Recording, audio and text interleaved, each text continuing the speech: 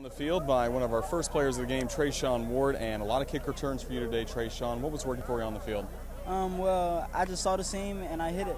Basically, that was it.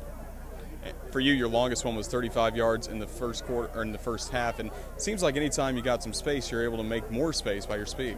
Yeah. I use my speed to my advantage because I'm small, so I just hit it and go. What do you like about returning kicks? The space, the opportunity to do what God blessed me to do, and that's basically it. You had nearly 200 yards on kick returns today for Carson-Newman, and I know you're a guy that you're not going to say that it was all you. A lot of good blocking up front for you. Yeah, it was.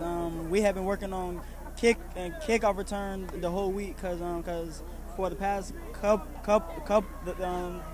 couple of weeks, it's been bad for us. So we've been working hard on it all week, and today it was successful. First loss of the season tonight for Carson-Newman. Was it frustrating for you to see how this game turned out? Yeah, it was very frustrating because we have been working hard all week, and to come out not ready to play, and a lot of miscues and a lot of mistakes by ourselves, which hurt us.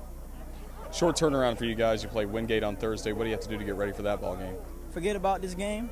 Tomorrow, we'll watch the film and critique, and then on Monday, let's just go back to work.